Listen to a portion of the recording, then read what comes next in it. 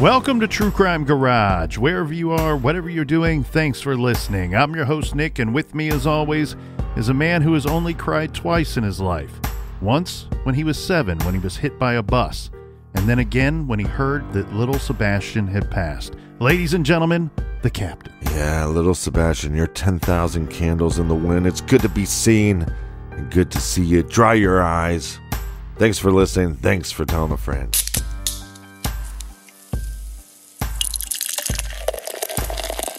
Today we are drinking Shiner Tex Hex Bruja's Brew.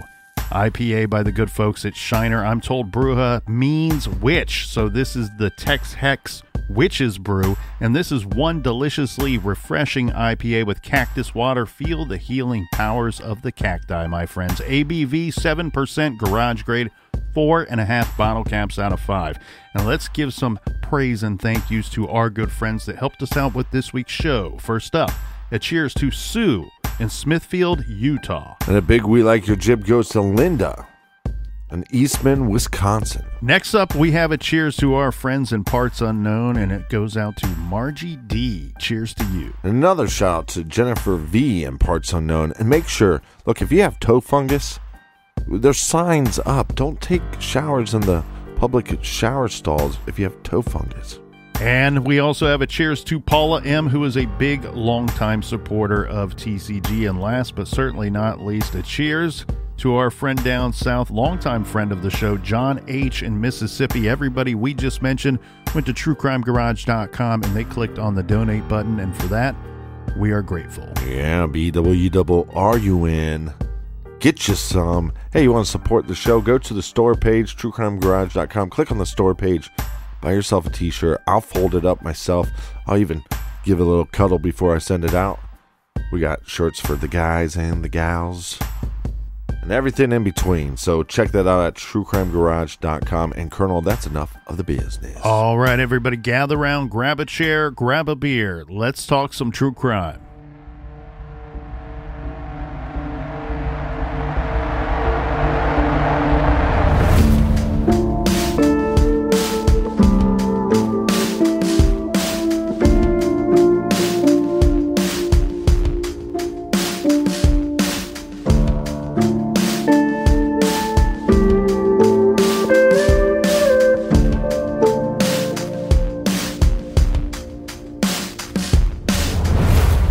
For myself, I have guilt feeling. The thing that I think most about is not being there to help Keith. If something happened to him, and if he did pull this car over here, and he went with someone or whatever, not being there to help him, you don't know how much guilt I have not being able to help him. As far as them polygraphing me or doing whatever they need to do, no, I don't have a problem with it at all. My motto is to find him. I need to find him. I'm almost 65 years old. I've got health problems. I want to find my son, and I want to find him before I pass from this earth. So, no, I don't have a problem with them, whatever they want to do. These new polygraphs are different than what I took before. You're hooked up different.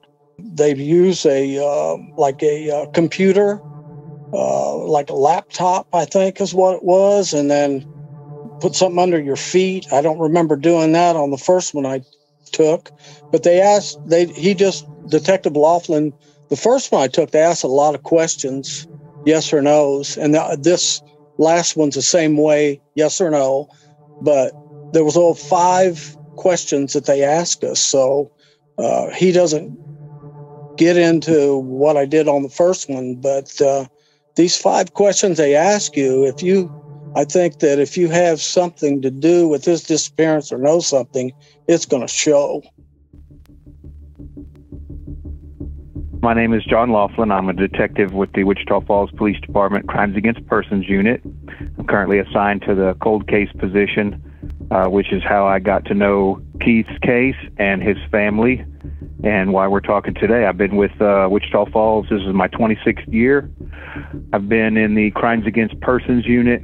This is my 14th year in this unit, so it's felony crimes against persons. So robbery, homicide, sexual assault, drive-by shooting, unattended deaths, things of those nature. Those kinds of cases are what we investigate.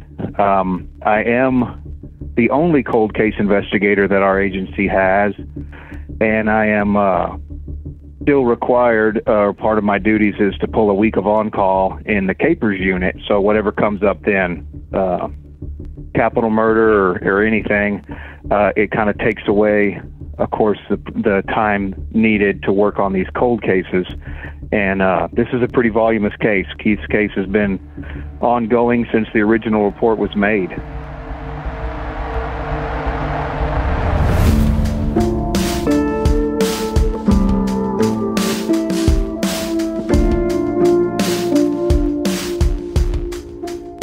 There you heard it. We have Keith's father, Greg, talking about the guilt that he has experienced over the years after the loss of his son, followed up by the current detective who is active on this still unsolved case. But again, a very active, not a cold case. That is Detective Laughlin with the Wichita Falls Police Department, explaining what it is that he does in the very difficult job that he has on the cold case squad. For me here, Captain, what I look at when I see this case, and after the details that we've gone through, it really boils down to 2 points for me, 2 points of interest for the colonel. One being, do we look at Chris and Michelle, 2 people that we know that were with Keith that night before he went missing, maybe even one of the last people that seen him before he went missing? Or do we look toward this quote-unquote meetup or this meeting that he had at some point that night? Because what we have here sitting in front of us is the cold, hard fact that we know that Keith did hang out with Chris and Michelle that night. We know that they went somewhere. We know this because, A, we have Keith telling his fiance on the phone after work that he was meeting up with some friends. He was going out with some friends. Follow that up by we have the surveillance footage that shows the 3 of them at the gas station, Keith purchasing snacks using the fiance's FINA credit card, Chris purchasing beer for the 3 of them, and then later we have Chris and Michelle's statements to police saying we dropped Keith off in front of his apartment in the parking lot at approximately 11:45 p.m. on that night. We did not see him enter his apartment, but we saw him walking up the stairs to his apartment. Apparently, at some point during that evening, Keith told Chris and Michelle that he was meeting up with someone, that he had to meet someone at 12:15 a.m. on May 11th, and that is why he needed to get home at a decent time. So we have 2 points here of interest for me, Captain. Either A, we should be looking in the direction of Chris and Michelle. Maybe they made up the meeting. Or B, whoever he was meeting that night, wherever they were meeting that night, whatever they were meeting about, is responsible for Keith's disappearance. I know Keith is a younger guy, but to me, this is a very odd time to be meeting somebody up at 12:15. So when we take a look at the situation after we know Keith to be missing, there's some other points that are very interesting to me here as well. One, the vehicle. His vehicle that he was driving that night, which was later found in the church parking lot near his family's home, his parents' home, approximately a mile away from his apartment. That's a very interesting angle to this case. The other interesting angle is his apartment. And we said that the apartment was found locked by Carrie the following day. According to the notes I have, Captain, the deadbolt was locked, so somebody would have had to use a key from the outside of the apartment to lock that door. We also found the beer cans on the countertop. There were clothes on the bathroom floor. The bed had not been slept in. This all according to the police reports. We did ask the detective about that area specifically, and his answer was this, that the apartment complex, this was not a high crime area back in 1997 and still is not a high crime area to this day. So they do not believe that anything happened to Keith in the parking lot, going into his apartment, or coming out of his apartment that night. police seem to be really honing in on the idea that whatever happened to Keith is directly, that there is a direct connection from Keith to somebody that he knew. I agree with law enforcement because, one, his friends dropping him off didn't see anything or see anybody that was suspicious. It's a safe area, but also the car being moved into a different location. Is it clear whether or not his friends saw the car parked at his apartment before they left? That's a really good question, and that is one that That's what I'm here for. Right. That's one that we spoke to the detective about, and they did not recall seeing the vehicle. However, the thing that's weird about that is it sounds to me like that was not a question that was asked of them. Right. Now, this case is 25 years old, and they've been interviewed several times over this time period.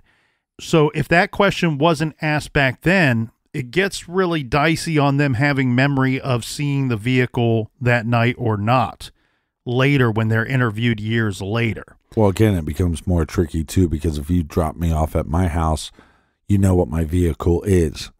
When he's driving multiple vehicles from the dealership that they might not even known what vehicle to look for. Correct. And the other thing here, too, is I got to believe that Chris probably knew what kind of vehicle that Keith was driving, just because I could see that naturally coming up in conversation because they both worked at the dealership. You know, he comes to pick him up in a Nissan Pathfinder from the dealership. Keith was driving the Mustang. That may have come up in conversation at some point during the evening. But again, you're hitting on something there. I have a feeling that vehicle must have been in that parking lot when Keith returned, because where I'm kind of left sitting is trying to figure out, did Keith drive that vehicle and place it in that parking lot near his parents' home, or did something happen to Keith and somebody else drove it and left it there? What's really tricky here for me is there would be a limited number of people that would know that Keith would use that parking space. So that right there would already shrink your suspect pool a bit. But what doesn't make a lot of sense to me is if I did something terrible to Keith, clearly I'm trying to cover that up. His body and remains have been so well concealed that nobody has found him for 25 years. Why would I place the vehicle in a place that I know that's going to be found and associated with Keith, unless I'm hoping that somebody locks onto the idea that maybe Keith moved it there himself, and that has a direct relation to this meeting that was going to take place. Or possibly he's meeting some bad dudes and he doesn't want them knowing where he lives. So, hey, I'll meet you at this church. And I think you might have something there, Captain, because his parents seem to feel the same way, that either somebody that knew he used to park there placed it there in some weird way to try to throw the investigation off, or, like you said, maybe Keith drove the vehicle there himself. He doesn't want these people to know where he lives for one reason or another, and gets into their vehicle, goes off with them. Whatever happened to Keith happens later away from the vehicle, but maybe he leaves it there as some kind of signal to mom and dad that, hey, I placed this vehicle here and I went off to do something and you need to come looking for me. We should also touch on one thing before we move too far along here today, Captain. One is that all the things and facts that we know about after Keith disappeared. So he goes missing on that Sunday, and it's all agreed upon by law enforcement and all involved that he's missing sometime between 11:45 p.m. on that Saturday night and before 6 a.m. when his vehicle is first spotted in that parking lot on Sunday morning. Later, we would learn that Keith left approximately $100 in his savings account, and he did have paychecks coming from the vehicles that he sold leading up to the time of his disappearance. So he had money coming in. Those paychecks were never picked up. We also know that he used his fiance's FINA credit card at the gas station when he was with his friends during the evening before his disappearance, but there has never been any unaccounted for transactions on her account with that card since that night. Does that make you speculate that maybe he was having some kind of money issues if he's using his girlfriend's credit card for a purchase? He very well could have had some money issues, and that's something that we spoke to his parents and law enforcement about. And we kind of get a mixed bag of answers here. So the general thought is this: he did have money coming in. He was having success selling vehicles at work.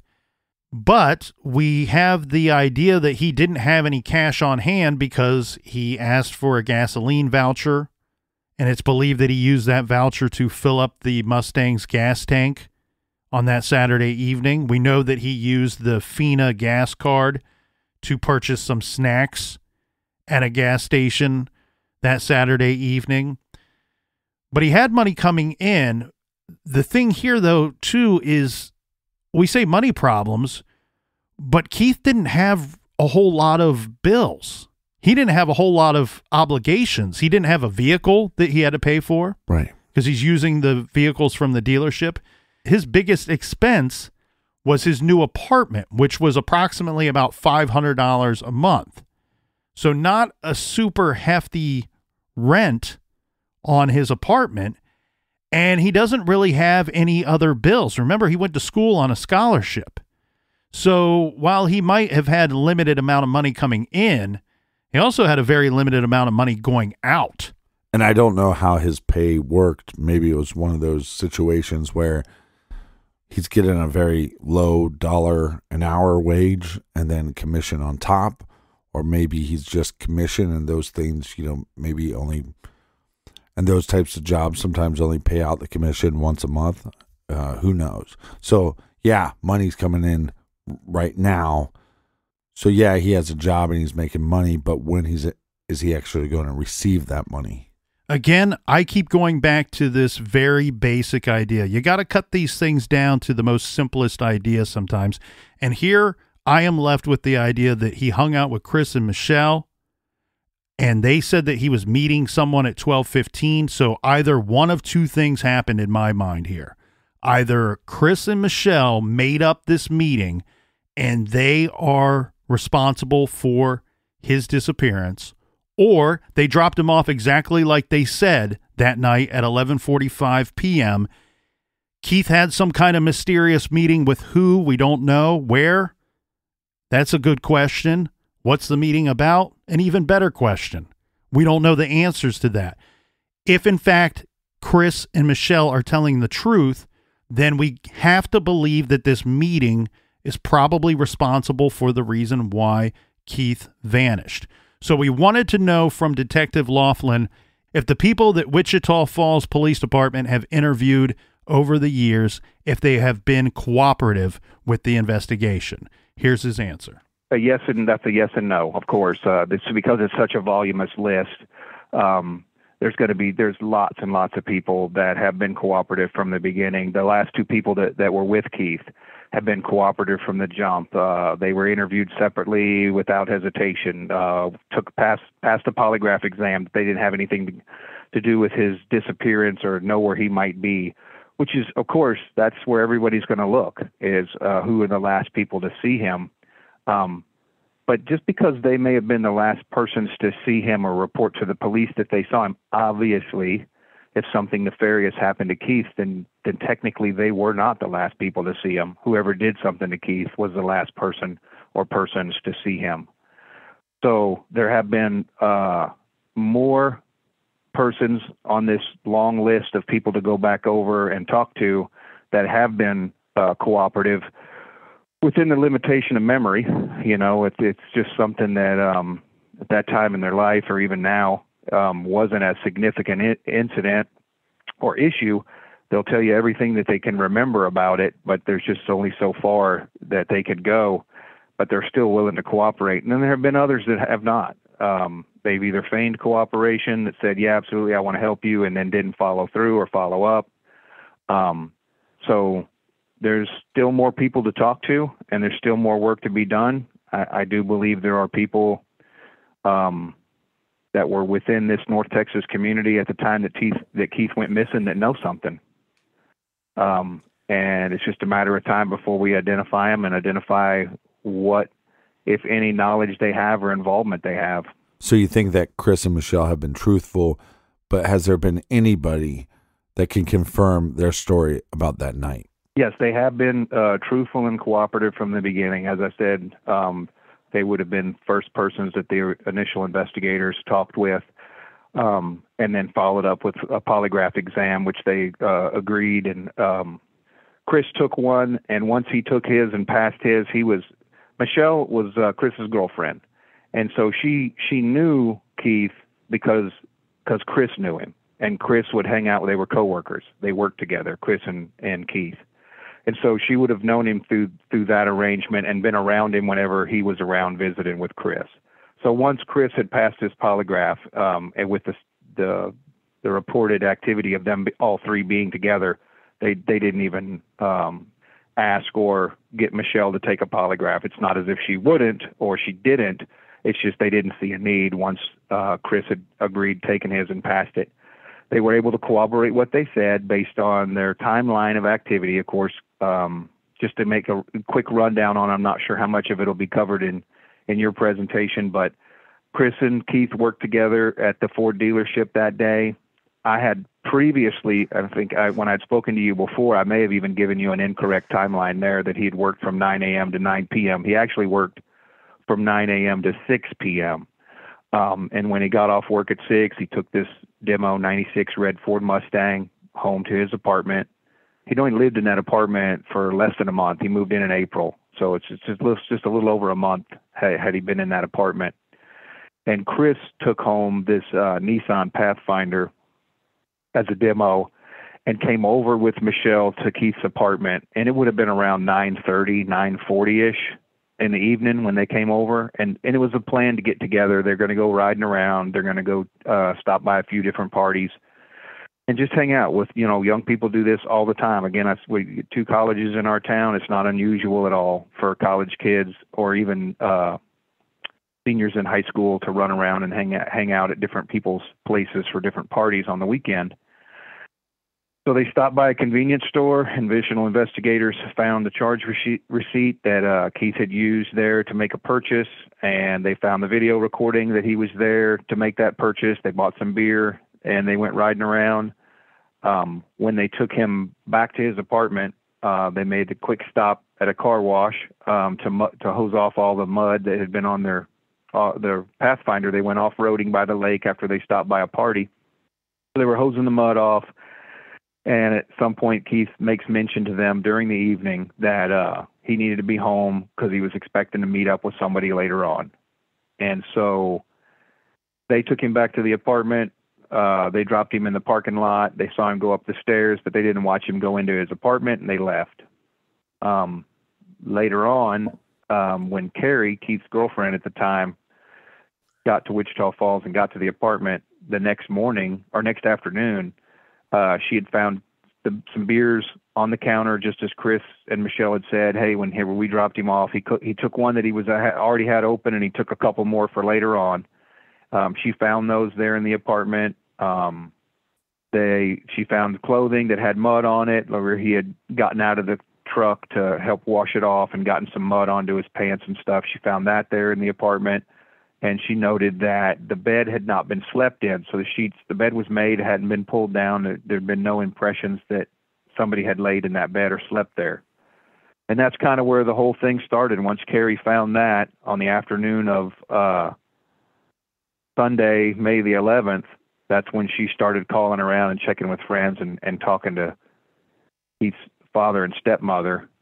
And even they at the time thought, well, he might have tied one on and slept it off at somebody else's place. Whoever he met up with, it could have just been he went out partying with somebody else and he had too much to drink, so he stayed at wherever he was at.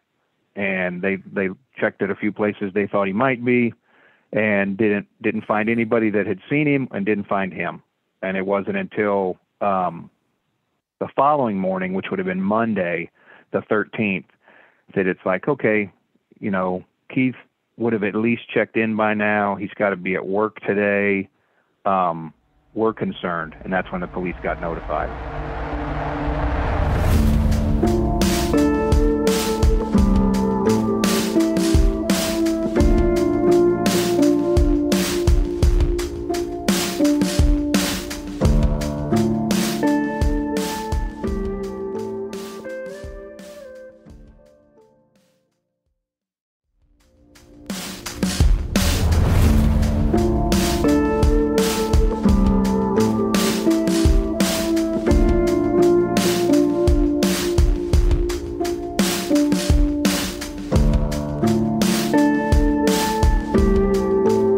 All right, we are back. Thank you for the support. Make sure you subscribe to the podcast. And cheers to everybody. And make sure that you join us back here in the garage next week, because we are going to have a very special and exciting announcement on next week's show. So you will not want to miss that, trust me. And before we draw any of our own conclusions here in the garage, we wanted to present to you some more answers from the active detective on Keith's case. And a follow-up question to the previous question was that we know, according to law enforcement, that Chris, Michelle, and Carrie, his fiance, as well as Keith's family, have all been cooperative with the investigation as far as law enforcement is concerned.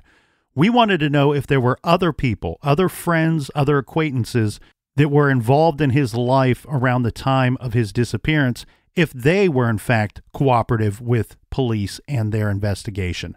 This would include anybody that would be in the Wichita Falls area that was a friend or acquaintance of Keith's, also former high school buddies of his. Yeah, when the Ranger, when DPS got involved, they were able to locate a good chunk of all the different folks that knew him. Even since I've had it as a follow-up case, I've talked to some of his friends. There hasn't. Again, there's been a handful of people that are either difficult to track down or locate. Doesn't mean they're uncooperative. We're just having a hard time finding them. There's been others that we have located that are no longer cooperating. So there are folks from Keith's past that, whether they know something and they're just not sharing it, or they had some kind of involvement in it, is still yet to be determined and still being investigated. There's a couple key pieces of information that are kind of hidden in those answers a little bit, and we'll make them clear right here. So when they're doing their investigation, when Wichita Falls Police Department are digging through Keith's life and the timeline leading up to his disappearance, one thing we learned in one of those answers is that the timeline that's been available to the public might be different than the actual timeline of the events that we know that went down, or that law enforcement knows that went down. The big difference being that it's always been reported in the public forum that Keith was at work from 9 a.m. to 9 p.m.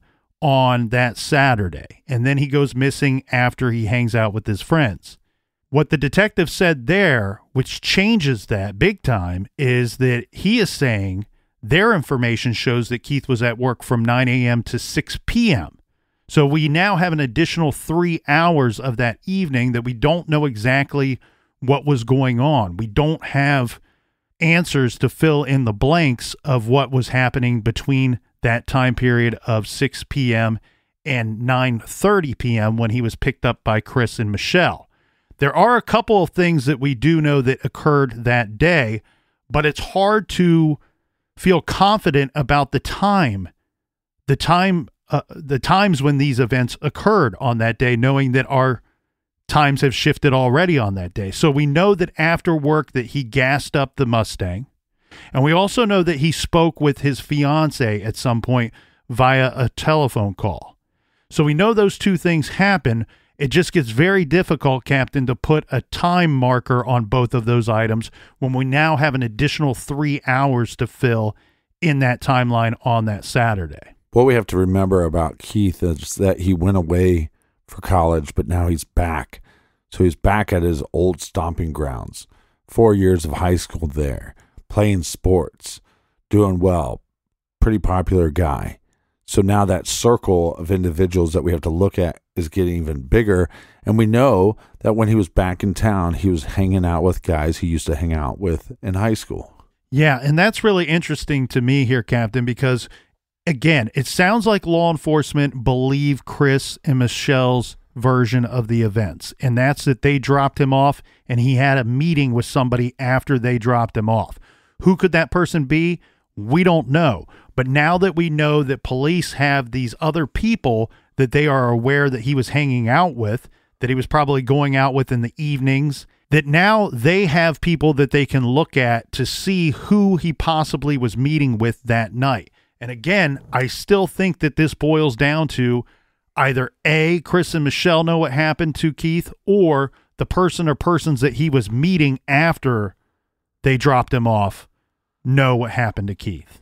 Well, let's throw a little wrench into this whole scenario, though. This could be a big wrench. It depends on who you talk to. Well, yes, I agree. So the rumor was that Keith was starting to gamble. It's not really clear with who. Correct. That's a really tricky thing here, because what we are told is that his parents, this is something that they were not aware of. They didn't know that Keith was gambling on basketball. That's the detail that they're able to fill in, that Keith was gambling on basketball around the same time that he went missing. You brought up a good point. We don't know with who. Was this going on with people he knew from the car dealership at Ron Roberts Ford? Was this going on with his friends that he's hanging out with in the evenings after work? Or is it going on with both groups?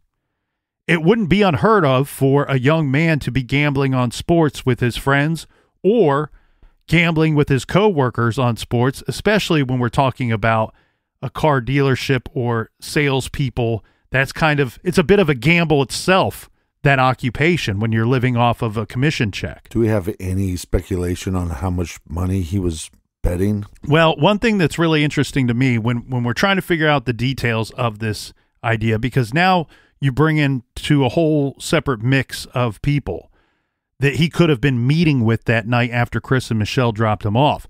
Could this meeting have to do simply with his gambling? Could it have been a friend of a friend, or somebody that he didn't really know, or a bookie, somebody that he was going through to make these bets? We know that it's been reported that he was betting on basketball. And again, his parents didn't learn this until quite some time after he went missing.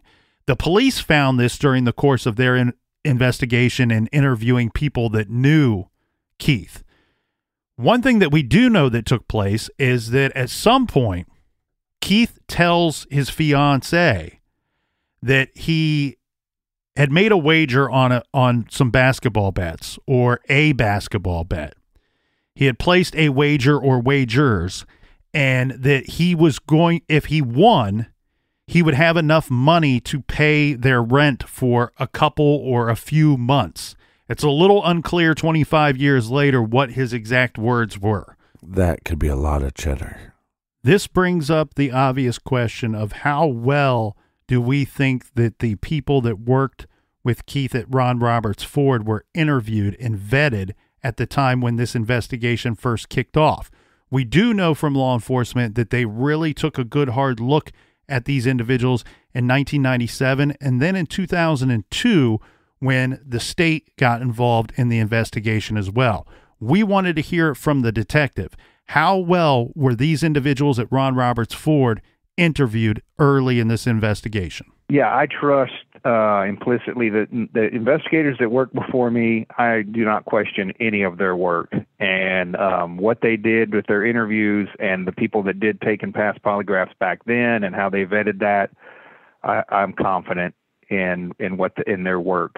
But I will do, just as I was telling Mike, I'm going to go back over this list again. And if there's anybody on there, even if they've already spoken to someone, I'd like to hear it myself. And I'd like to go back over it to make sure that I'm not missing anything.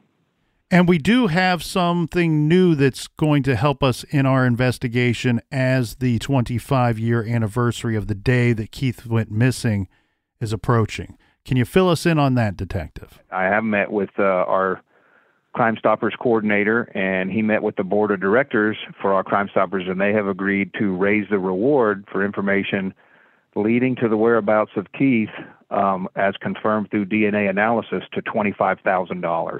I mean, this is a very difficult missing person case because we have a timeline that's altered. We have individual stories that are incomplete at best. You know, we hung out with this guy all night. He was supposed to meet somebody after we dropped him off. Who was this person he was supposed to meet? I don't know. I don't remember. You have the new job. You have the new fiance. You have the new apartment. You have him driving different vehicles. Again, that makes it a lot more. Just the fact that he drove multiple vehicles makes it that much more difficult of a case to figure out. I think chances are if you're meeting somebody that late at night, it's not for the best of reasons. And if what his fiance is saying is true, and he could have won a bunch of money, that meant he bet a bunch of money. It didn't seem like he had it in his own pocket at the time. So then does he become collateral damage because he can't pay up? Well, I'd like to say, Captain, that you hit the nail on the head. I can't, though, because the problem here in this case, and it's something you're pointing out right there very astutely, there's too many damn nails in this case. When you look at somebody who goes missing or they are a victim of a homicide, you first want to take a look at what is going on in their life that may be different from when everything was peaches and cream, right? And you hit a lot of those nails on the head. The new apartment, the fiance moving in, the new job. He's running around with some of his old friends from high school, and he's gambling on basketball. These are all things that were relatively new in Keith's life, that were new leading up to the point of his disappearance. We know that because all of these things took place after he moved back home from college in January. So 5 months earlier, within the last 5 months, all of these things are new. There's a lot of moving pieces and parts in Keith's life. And it gets really difficult to narrow down on what direction we should be looking at.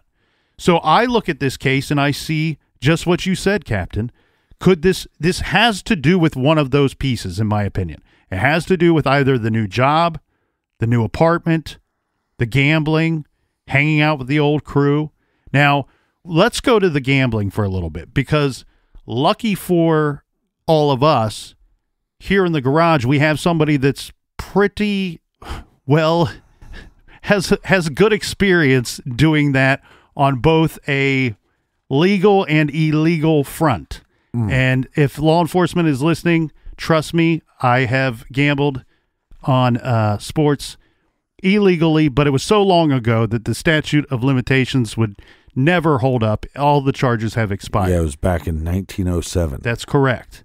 I lost a fortune.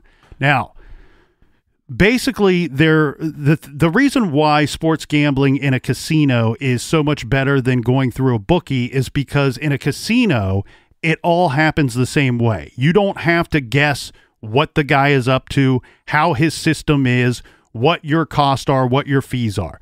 It's all laid out there for you, black and white. You can look at the numbers, you can read the newspaper, you can find the numbers online, and you know exactly what you're going to pay.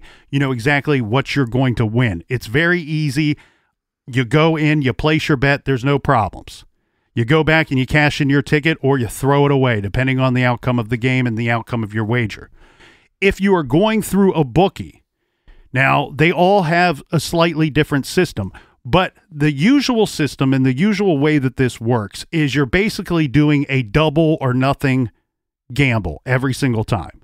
So to break it down and make it simple to those that have never experienced this, let's say you were to gamble on a basketball game this afternoon and you liked the Chicago Bulls. All right, you're going to give up some points if you go through a bookie. If you go to a casino, you can bet the money line, which no points are involved, or you could get the points involved. That's neither here nor there. What we're going to focus on is the illegal aspect of it because of what law enforcement and his family are saying. He was gambling illegally. Sports gambling in 1997 was not legal in the state of Texas. So going through a bookie, you're basically going double or nothing. So if you were to wager $100, you risk losing all 100 for the chance at winning $200. Now, if you lose, you have to pay juice.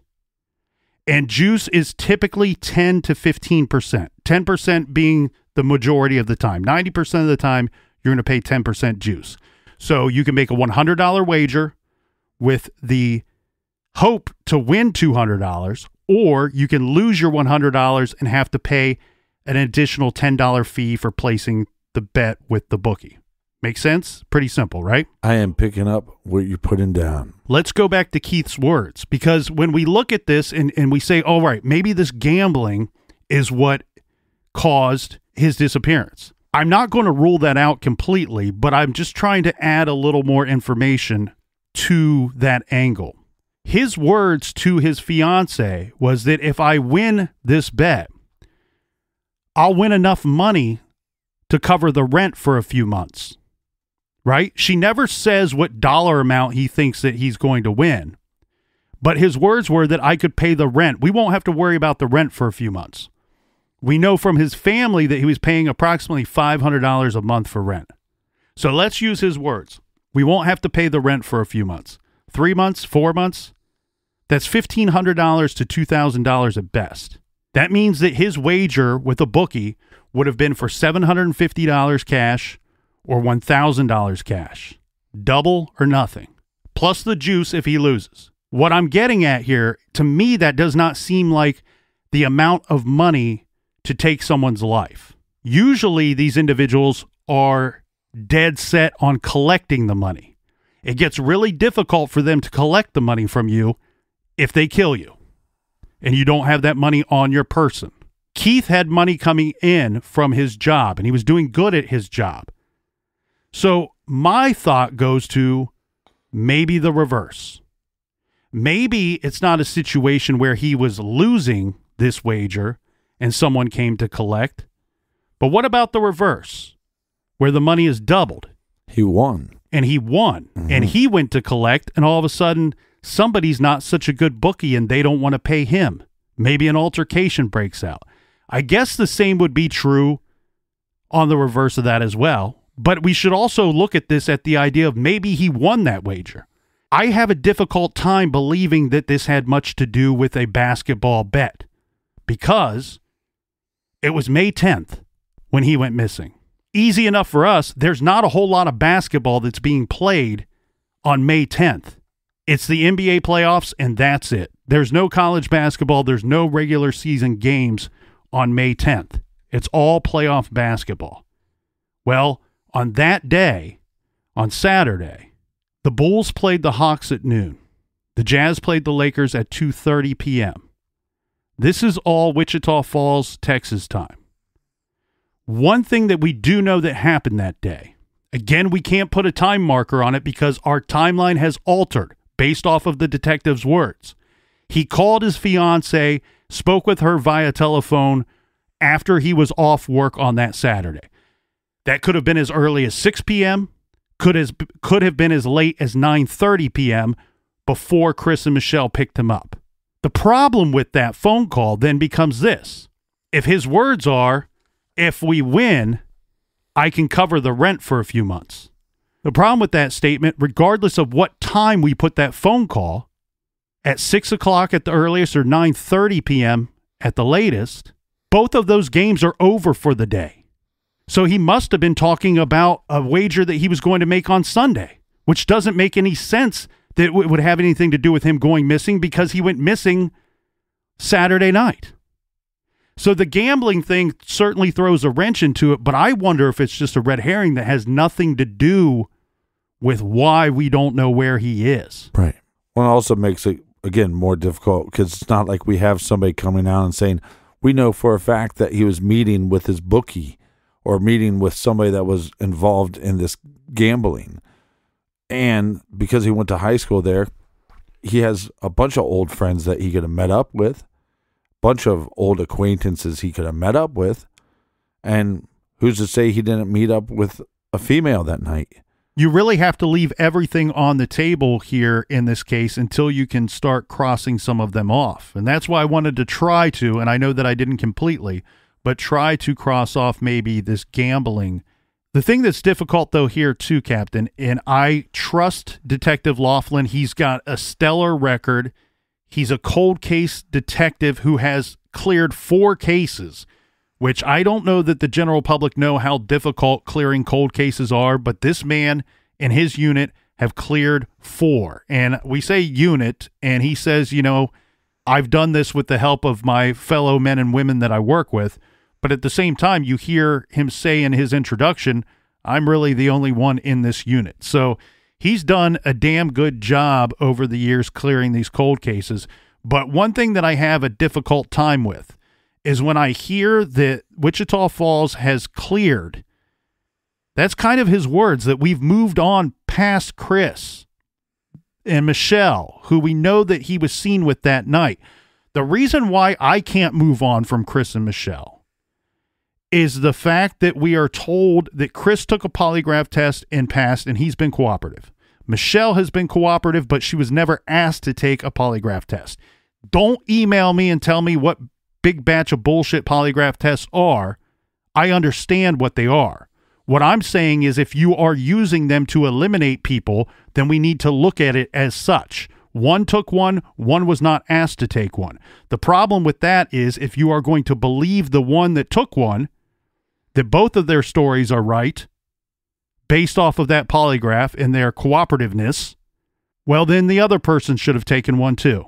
Who's to say that this Chris fella that he worked with at Ron Roberts isn't some kind of closeted psychopath that has the ability to untruthfully answer these questions and pass the polygraph test? And the reason why I circle back to that is because the only people in Keith's entire life that say that he was meeting anyone at all that night was Chris and Michelle. We need to figure out how truthful that item is, because if that is truthful, then that means Chris and Michelle had nothing to do with it, and whoever Keith was meeting had something to do with his disappearance. Now, Chris and Michelle would have had the ability to stage his apartment to make it look like he had returned that night. Again, it's only Chris and Michelle's word that they dropped off Keith and that he was walking up to his apartment, but we never saw him go in. They say he had the meeting. They say they dropped him off. The evidence at the room at his apartment makes it appear like Keith came back to the apartment that night. But the problem with that becomes, what is the evidence? That the door was locked? That there were beers on the counter? That there were clothes on the bathroom floor? The bed wasn't slept in? Me and the captain could lock that door, place beers on the counter, and put clothing on the bathroom floor. Well, and on top of that, because there's 2 of them, hey, meet me down at the church. Let's move his vehicle. And we have his parents who said that Chris would have known that Keith parked vehicles there at that spot. Now, I want to be clear, not trying to point a big giant finger at Chris and Michelle. I'm just simply saying that I don't think that we can move on from either of them yet. I think that a good follow-up would be to keep them on the possible list, because until both have been polygraphed, if that's going to be your method of clearing people, then we need to polygraph both of these individuals. Again, I do feel confident in what the detective is telling us, so I don't want to stay on this too much. The other outside factor here is what was going on at Ron Roberts Ford. We know that he had worked there for about 8 weeks before he went missing. And there have been rumors about this dealership throughout Wichita Falls for 25 years, for the entire time that Keith has been missing. Some of these rumors include that some of the individuals working there were involved in narcotics, were involved in the movement of drugs, maybe even using those vehicles to transport drugs. There's even been rumors that when they built or renovated the place, that Keith might be buried at the location. These things throw a whole nother big wrench into this story. Could it be as simple as Keith took the wrong car, that somebody had stashed a bunch of something in that trunk of that car, and Keith signed it out, not knowing that he had taken someone's stash or moved something that he wasn't supposed to move, or something that somebody needed access to right away? It's a very difficult case, and again, there's too many nails to hit the right one on the head. The thing that I can't get over is the movement of the car. I'm supposed to meet somebody up. Again, not clear if it was supposed to be at his new apartment or if he's going somewhere to meet them up. But to me, I'll meet you at the parking lot of the church. That's a good place for you to pay me my money or for me to pay you the money. But I don't think he had money. He was working at this job for not a long time. These are commission-based jobs, or at least a portion of your pay is commission-based. And so it seems like he was in some need to get some fast money. And whether that was to do a job of moving drugs or that was through this gambling. But I think the movement of the car is really important. And because there are so many different avenues that this investigation could take, that is why Wichita Falls Police Department needs your help. That is why, more importantly, Keith Mann's family, you heard his father and his stepmother, you heard the emotion, the heartbreak in their voices. That is why his family, Keith's family, needs your help. Because law enforcement is convinced, and I am as well, and so is the captain, that it's been 25 years and that somebody, whoever's responsible for what happened to Keith on that night, they've probably told somebody. And there are other people that weren't responsible for what happened to Keith that know what happened to Keith, that they've heard rumors or been told stories. And for whatever reason, they've not felt comfortable coming forward with that information. Now's the time. It's 25 years later. Give the family some hope. Allow this father to bring his son home after all of these years. Make a phone call or submit your tip online. The reward has been increased to $25,000 simply for the location of Keith's remains. They don't even have to bring charges against somebody to pay out that reward. They just want to bring Keith home. And before we close out, we'll have Detective Laughlin tell you the best place to send your information. Okay. Straight to me is my phone number is 940-761-7762. And that's to the CIS secretaries, and then they will transfer the call to me. They can email me. My email address, Mike, we've exchanged emails, so you have that, just john.laughlin@wfpd.net. And then if they want to remain anonymous, there's two things they can do. They can call our Crime Stoppers, which is 322-9888. Or if they're calling long distance, the toll-free number, I think, is 1-800-322-9888. We also have a Crime Stoppers website that is WFcrime.com. It's always good when we can talk to individuals involved in the cases, whether it's law enforcement or family members. So we want to give both of them thanks. In this case, somebody saw something, somebody knows something, somebody heard something. Please come forward with information.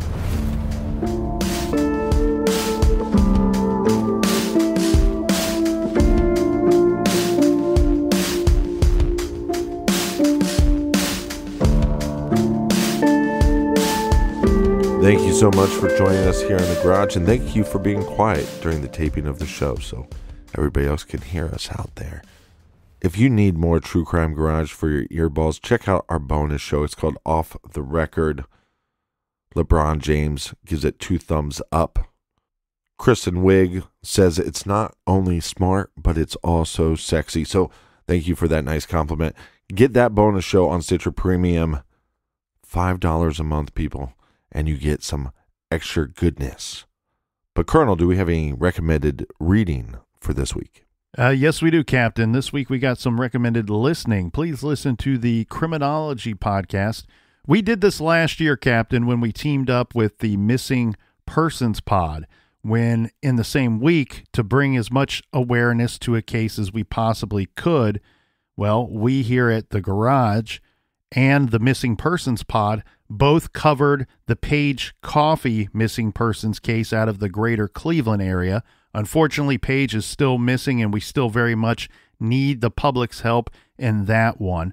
This week, check out the Criminology podcast hosted by the two Mikes. Good friend of the show, of our show, Mike Morford. He's the Zodiac, the man that knows all things Zodiac.